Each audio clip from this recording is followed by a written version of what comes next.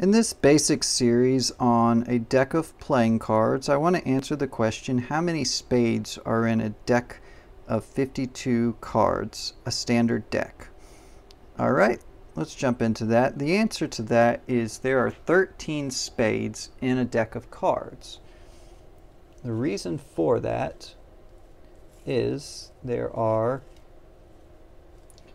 13 values. That's ace, 2, 3, 4, 5, 6, 7, 8, 9, 10, jack, queen, and king. And there are 4 suits: spades, clubs, hearts, and diamonds. Each suit gets the same 13 values assigned to it.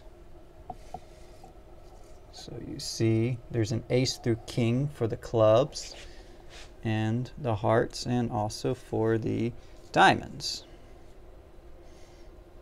Okay, so each suit gets one of these 13 values. Well, it gets all the 13 values, and there's only one value of each in each suit. So there's only one king of spades, one queen of spades, one jack of spades in a whole deck.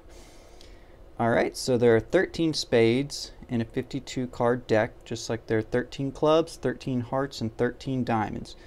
Hope this makes sense. If it doesn't, please leave a comment, and thanks for watching.